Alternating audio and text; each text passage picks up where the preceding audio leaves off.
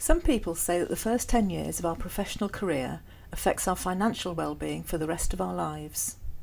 They build a solid foundation for the next decade, help us build confidence and a good attitude towards life and future challenges. Controlling personal finances doesn't mean that you have to start saving money now, for you to use when you are 50. It means that even if you don't have a lot of money, your financial behaviors will become habits.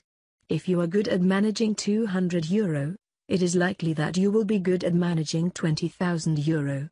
On the other hand, if you are falling into debt now, you will probably continue doing so even if your income increases. This is the basic rule of personal finances. It's obvious, but what does it really mean? It means that if you don't spend every penny you earn, you can increase your financial safety and save money to fulfill your dreams and passions. It also means that if you spend more than you earn, for example using a credit card, you'll continue to get into debt and become financially insecure. According to this formula, there are general rules of financial well-being: increasing your income, controlling your expenses, avoiding debts, and multiplying the money you saved. Here are some further tips for how to start managing your money. Move out of your parents' house, or at least have separate budgets. The sooner you become independent, the sooner you'll know the cost of real life and will start to respect your money more. Start your first job as soon as possible. Don't confuse income with assets. The truth is, it doesn't matter how much you earn if you spend everything. In that case, you're just a middleman passing all your money along. Choose your financial tools wisely. The first tool will be, or already is, a bank account. With time, you should get interested in investment tools. The general principle is spend time to learn about the tools and choose the best for you. Recommendations are good in this case too. Get rid of loans and debts if you have any.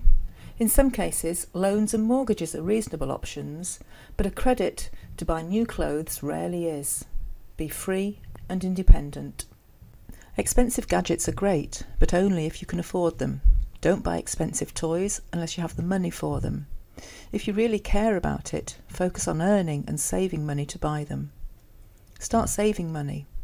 For adults, it's usually recommended to have savings that equal 3 to 6 times of your monthly income. It makes people more confident and not afraid of having a new job or starting a new business. For you, it might be a small amount. Just prove to yourself that you're capable of not spending everything. The rest is simple. This feeling is addictive. Learn how to invest, but only if you have some money to invest. There's a chance that at the beginning you might lose some of it. Don't forget to invest in emotions, memories, and self-development. The scope of this lesson doesn't even cover the basics of managing your money. If you want to control your budget better, here are some great sources of financial knowledge. Talking to experienced people, reading books and blogs, attending training, or playing financial-based games.